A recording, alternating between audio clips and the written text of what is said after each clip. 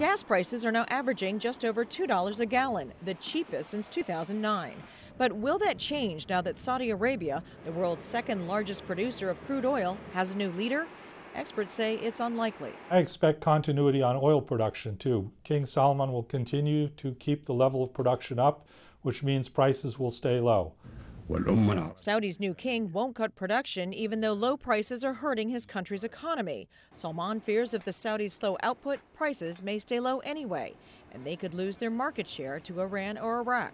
But in the long run, they can ensure that prices remain low enough so that not just oil, but, for example, alternative sources of energy like solar and wind are not economic, and therefore investment won't be made. Experts say while the average American is saving about $750 a year from lower gas prices, over 30,000 oil industry jobs have been lost.